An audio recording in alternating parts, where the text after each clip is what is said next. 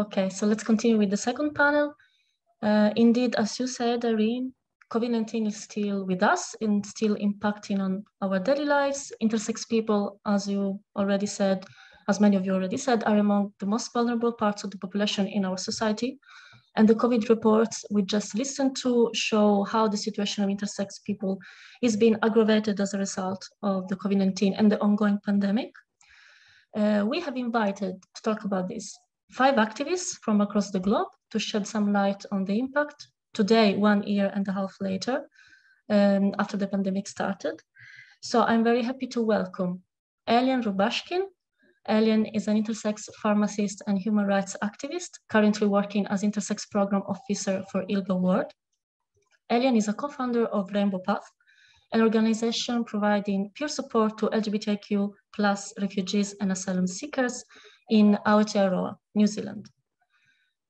We also have Crystal Hendricks, is the chair of Intersex South Africa. As a Black person, intersex person, Crystal believes it is essential that the voices of intersex people be heard and that they are at the center of conversations and decisions related to them. Thanks, Crystal, for being here.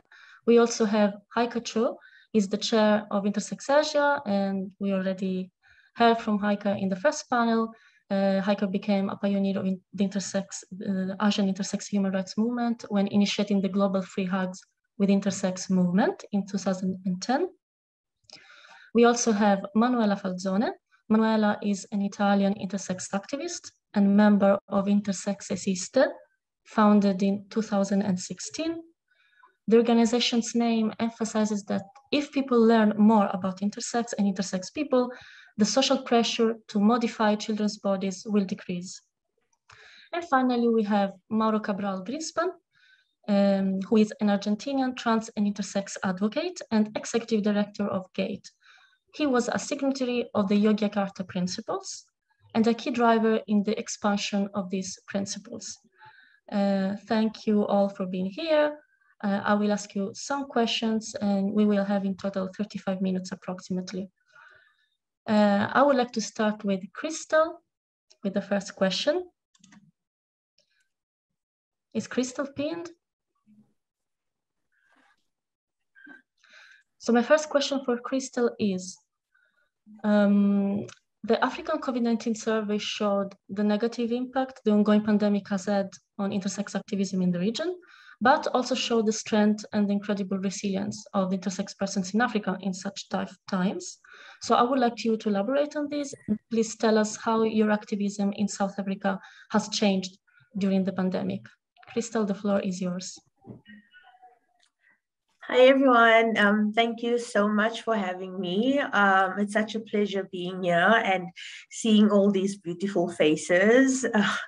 I wish it was in person, but you know, this is the new way of the new business as usual. So yeah, it's been a really, you know, a crazy year and a half, you know, since the pandemic started. And we've seen a lot of changes, especially in South Africa. You know, I think we just recently went through our 3rd wave, and we've just recently went to a stage 2, a lower level of lockdown. And it's really been difficult, you know, like the survey showed, you know, even we did a survey just in South Africa as well. And, you know, the survey showed that the main things that intersex people were struggling with was employment. We found that a number of intersex people in South Africa were unemployed. The other 2 main ones was access to healthcare and also then dealing with mental health issues.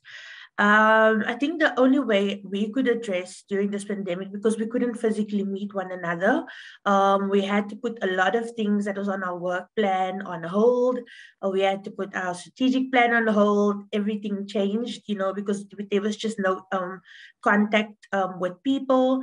And because of this, we focused more on our members.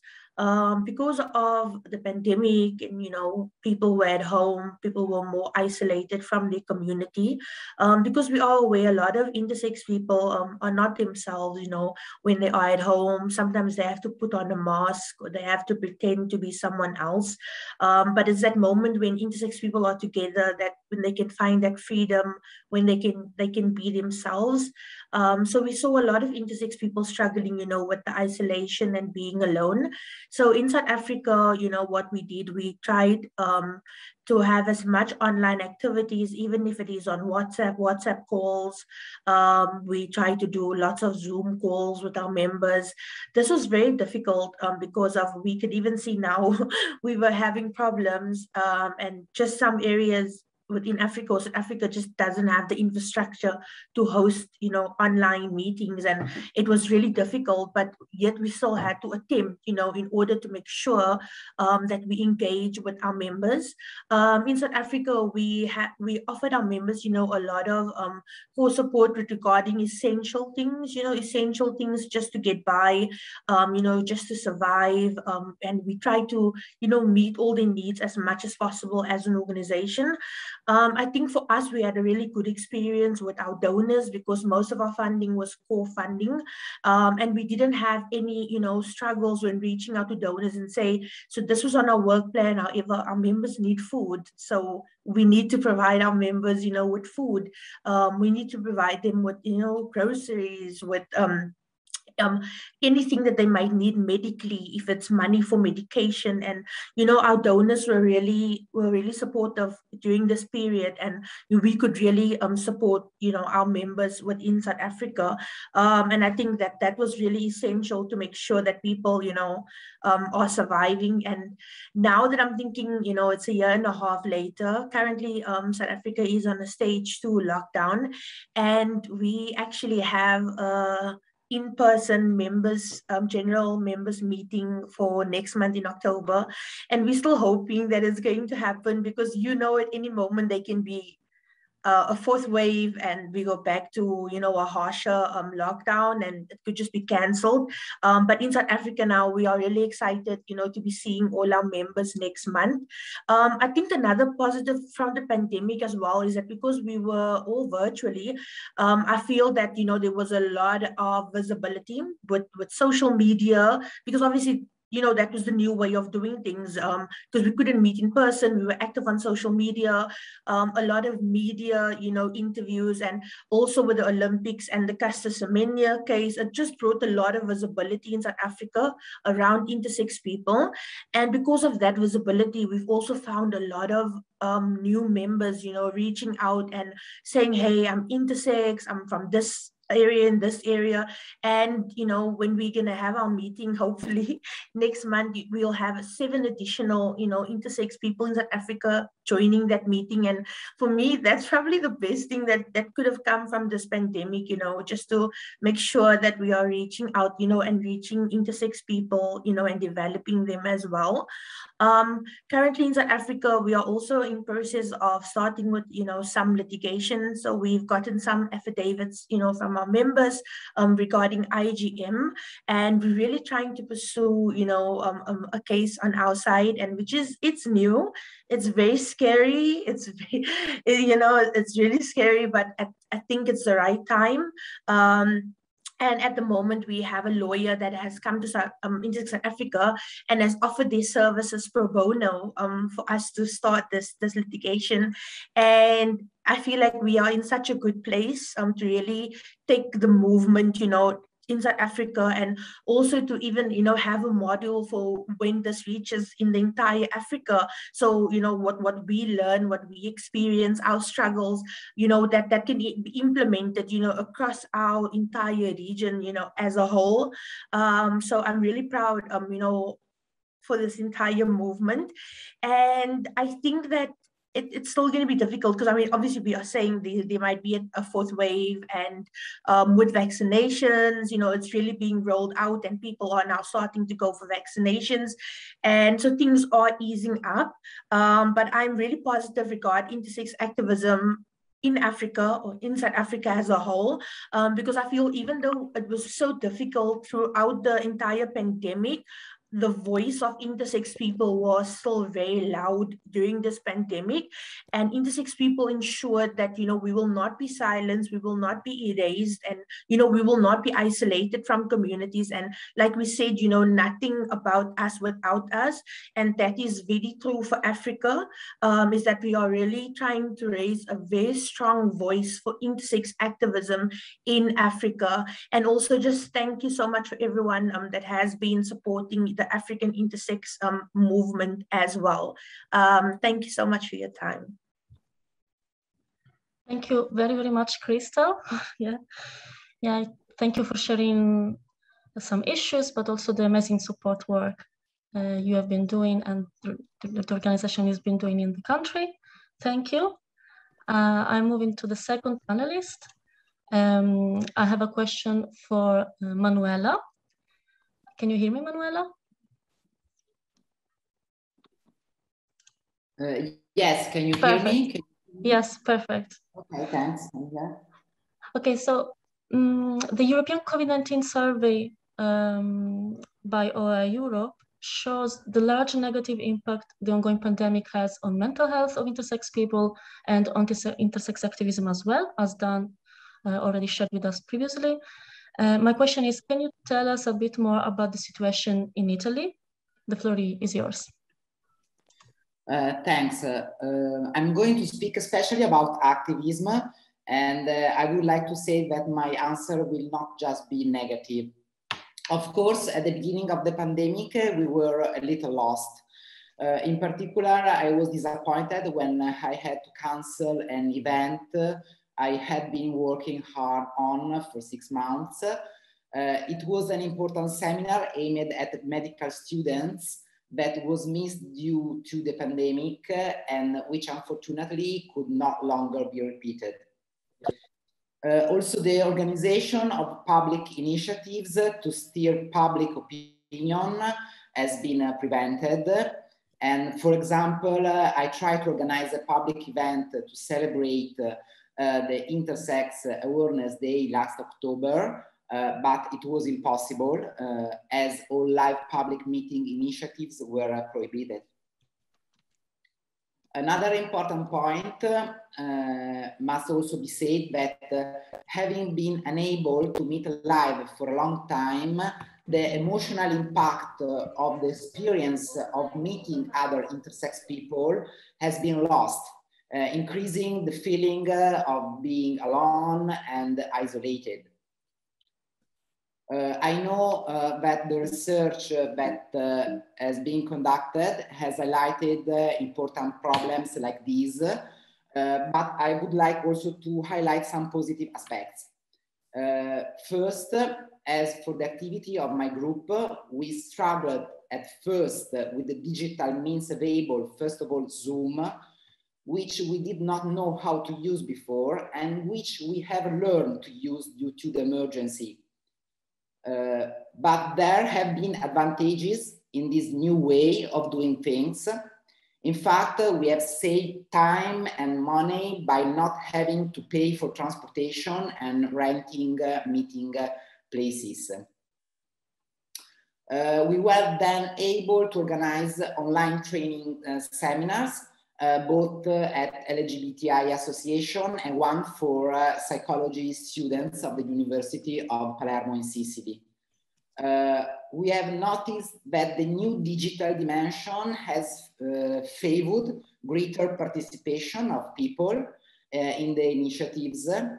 This is in particular occurred during the national forum we held in October 2020, organized by our group to bring together all the groups that deal with intersex in Italy. And this large participation also took place during the autumn meeting of AISIA support group, autumn of 2020. One negative factor I'm noticing now is the fact that many people have gotten used to virtual dating, got lazy, and now struggle to get back to face-to-face meetings. In these days, a meeting of AISIA support group is underway, which unfortunately will see a minimum participation. Also because the meeting is not online anymore. I think that this is a common factor also in the world of work, and in the near future, activism will have the opportunities. We have the opportunity to learn how to use both digital media and live meetings wisely. Thank you very much for your attention. I'm very short. Thank you, Manuela. That was very interesting. Thank you for highlighting some negative aspects like isolation and physical distance, but also some positive aspects like new opportunities in virtual environments and saving costs. And good luck with your work at national level in Italy. Thank you very much. I'm now moving to Heike, which we listened to in the first panel. Welcome again, Heike. My question for you is the following. So Intersex Asia has been doing lots of online events during the pandemic and also has a successful fellowship program. Can you please tell us something more about it and how your activism has changed during this pandemic? Thank you, Heike. Thank you. Can you hear me? Yes, very well. Okay. Okay. Thank you for inviting me. Yes, you know, Intersex Asia actually is a very young organization since 2018. So our goal is kind of create a space, create a possibility to create an intersex movement in Asia, because I was alone in Asia before, and so I really want to create, you know, more intersex organization in this region so we can move on together. And so after we started, we faced COVID-19. It is quite challenging because we cannot meet each other that, you know, easily. So so we have to develop different kind of capacity that we were not familiar before. Actually, before we are only a group from Asia, but not a team. But you know, the COVID-19 actually brings us more together. Really thankful for the internet, because although we cannot meet in person, but we have internet to connect us together. So actually, it helps us, to connect each other more than before. Before COVID, actually, we didn't connect that much through internet, and because in Asia, intersex activists in the community in Asia, we don't really communicate that much because language barrier, because English is not our native languages, but we have to use English to communicate to each other. So it's kind of very hesitating for everyone. But when the COVID-19 comes, and also Intersex Asia, it has to going on, right? So we have to communicate. So I think, this COVID-19, separate us very far away from each other, but in another way, more closer to each other. And our English, I think our English are all improving some way. Yeah, I hope you can feel that from my talk. And yes, so for a new organization in a region that has very less intersex organization and activists, for us, our first job is to reach out to community, to create community, and connect community. So so that's why we need to learn much more to communicate online. to help the intersex community here and the world, to learn, to aware our existence and to know that there is an intersex network organization in Asia, so people can join together to to talk about our issue, to share our issue together. So we had, in the beginning, we had a translation project to translate the two key intersex documents for intersex people here. One is UN Intersex Fashion. Another one is our first Asian intersex statement. We want to, through the translation, we want to reach more intersex people in different countries. So now we have been translated more than 13 different languages in Asia in these two documents. But still, there are thousands of different language here in Asia. So it's still a far way to go. But I think it did help in, for us to gather more people. And last year we started our first intersex fellowship program because incubate intersex activists to create more intersex organization in Asia, in each country are our goal, because we want voice from the grassroots rebel from the ground in Asia, to speak for themselves. I cannot speak for all, right? So we need to, incubate more people, and we learn from them, and we help them to speak, so we can gradually, revise our Asia's intersex statement to a more, suitable one, more, more proper one that fit to the context of Asia. We want to explore more specific issue of intersex people in Asia. So we can join the work movement, on behalf of Asia.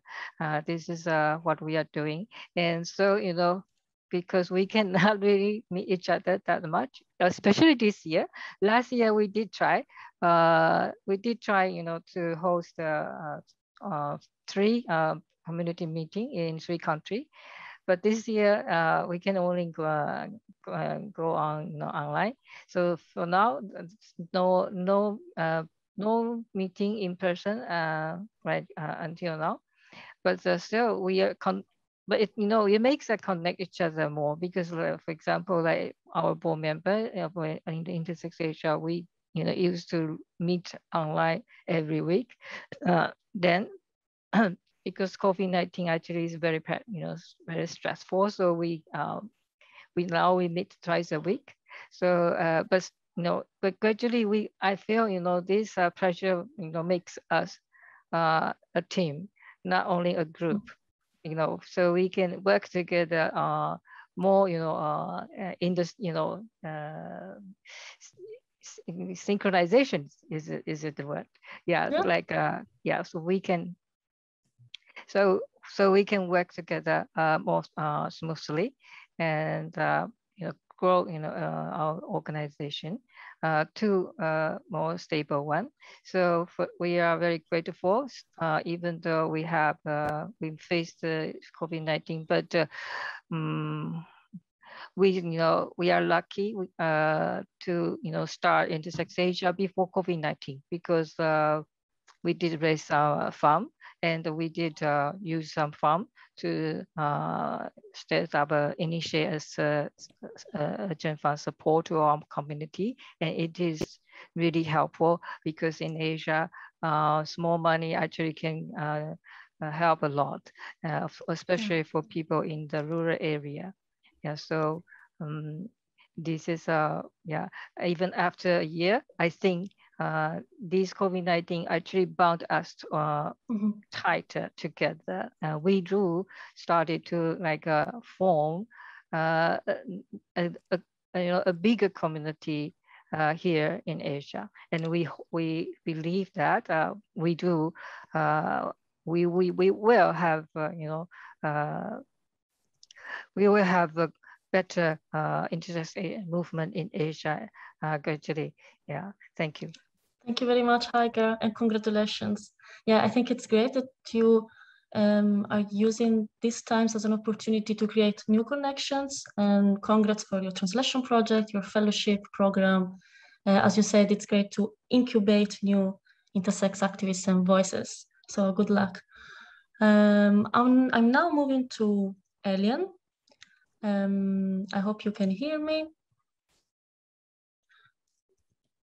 Yes, okay, so, perfect. So welcome again. You have done some amazing support work for fellow intersex activists in Latin America. And so my question for you is, can you please share a bit about this experience? Thanks. Yeah, thank you so much. I mean, I wouldn't say I, because I don't want to make it I would say as a collective, we've been very great in helping, finding ways to help. And yeah, I mean, Latin America is a region that we might know. It's a region that has a lot of inequalities, and those inequalities and asymmetries that are very prevalent in our society create situations in which those that are less able are actually at the brink of even situations of death. So COVID-19 came and it started to hit us very badly. And when it started to hit us very badly, many of us, particularly babies born with congenital hadronal hyperplasia, were dying because the medications that we were repurposing for treating COVID-19 patients, such as hydrocortisone, actually, you know, was out of stock. So babies needing that urgent medication were not able anymore to access that medication. So babies were simply going and dying. It is very sad for me to say that I actually was accompanying two of these babies that are not here anymore. And at the same time, we were trying to find ways into how to help another fellow activist that was struggling. It was struggling because it's not just because of the pandemic, but the situation, you know, in his country was particularly complex. So I kind of starting with this kind of like, you know, we have to do something. This person is very, you know, this person is about to die. So we actually came all together and we make a fundraise, and we managed to get some funds to, you know, get him sorted. I mean, among many other things for this person, the biggest thing was just to kind of like realize that this person was actually struggling because he didn't have enough food, you know, like food, like pretty much like that was kind of like the main reasons why this person was struggling. So, but other reasons, medical neglect, like a medical neglect for like decades and decades of neglection. And this person was experiencing even a condition that is not even, I mean, it's a condition that only people that has been neglected for decades of a condition and treated. And then this person was developing this condition just for neglection. So it was very painful for me to see that suffering. But at the same time, I decided to organize myself, organize knowledge, organize all this energy, and I started to say, listen, I can find connections and networks, and I can find ways to make sure that people in a country can get their medication, no matter what pandemic is going on. I can make sure that no matter where you are, if you are in the Amazon rainforest in Peru, or if you are in Cochabamba, Bolivia, you can get your bloody medication if that's what needs you to keep you alive. And that's what I did. And it worked. It worked. We managed to save 12 human lives. And I've been keeping this very quiet and secretly because I don't want to brag on this, because this is a collective effort. It's been very, very painful to see the kind of pain that has been coming from all this work, and seeing people dying and people suffering and people struggling is very painful. But I'm proud that as a fucking pharmacist, finally, I'm helping my community. because I was thinking my profession was the most useless profession in the world. How can as a pharmacist, I try to help my community, my people, me, myself? You know, if I'm part of the bad group, you know, I'm a part of the medical professionals that pathologize our existence. But at the end of the day, we managed to make a difference. We managed to maybe change a little bit. We managed to create a group which is called the FOSI, which is the Fund for Intersex Solidarity. And Outright has given us some funding. So I don't have to use my wages anymore. I can finally use, you know, assistance in another ways. And with Brújula Intersexual, we are actually finding ways to keep going and to see how can we go, you know, finally battling these injustices and finally, you know, from this end, trying to help our community.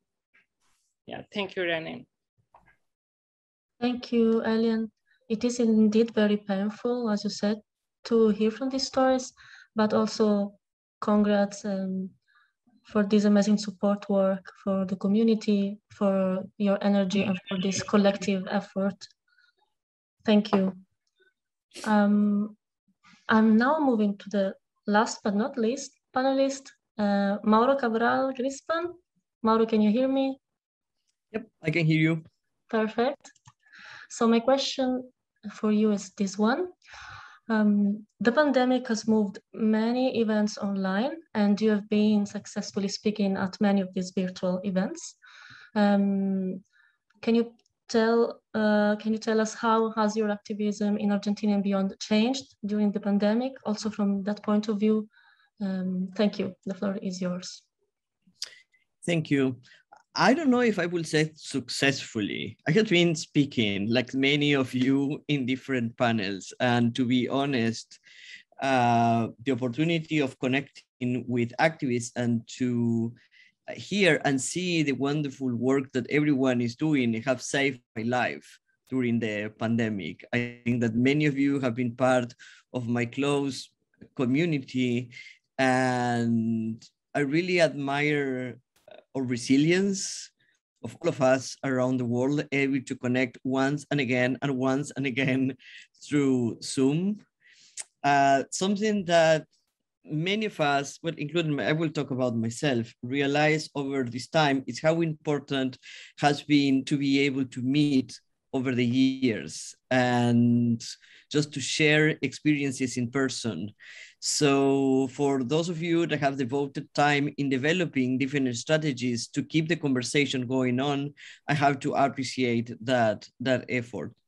In our case, in Argentina, the pandemic was a time of challenge, but also a time of opportunity, because it allowed people, some of those people are here in the call as well, to connect more regularly.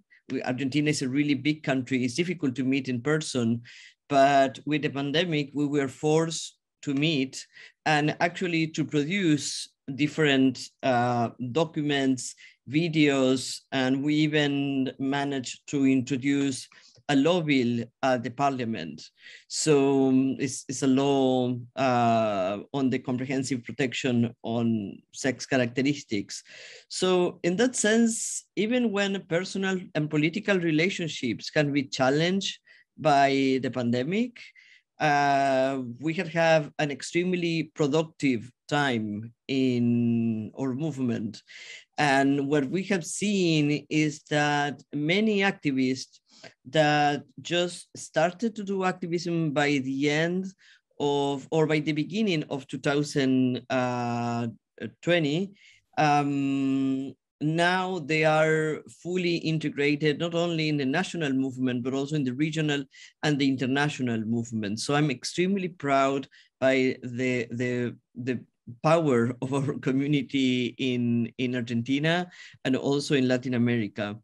But you know that I'm also the executive director of an international organization, and there the situation has been the opposite, because our work on intersex issues has been historically focused on the international classification of diseases and processes around depathologizing intersex. And the World Health Organization has almost disappeared from our radar because they have moved all their interest for, you know, many issues, including intersex issues, to be focused on the pandemic. And the people that we used to work with, now they're working with different departments.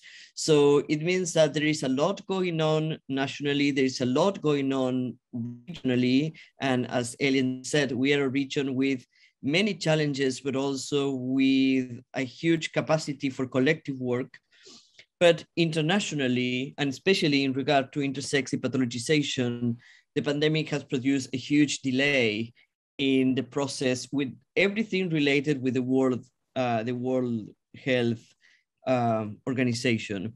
In my personal case, for me, I have a quite privileged experience through the pandemic because I had a job, and also I didn't get COVID, but at the same time, my partner and I spent a year without seeing each other. And right now I'm in Argentina and they's in Brussels.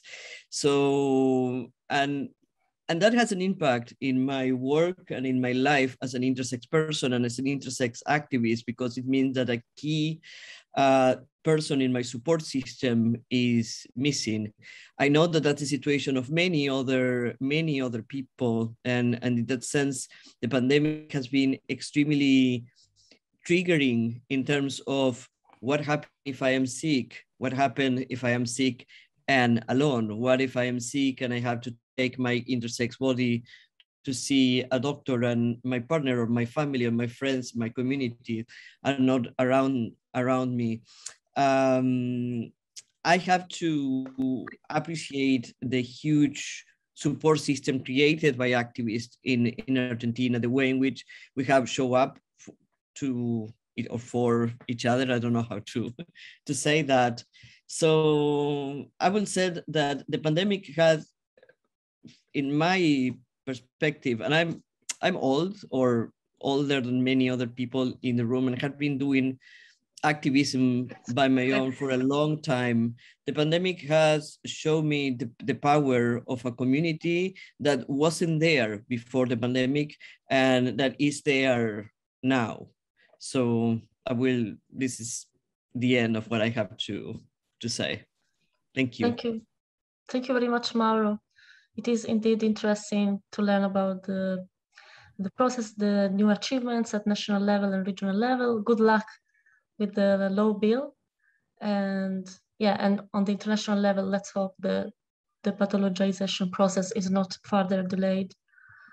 So thank you very much to all to all of our panelists. We are heading towards the end of this panel.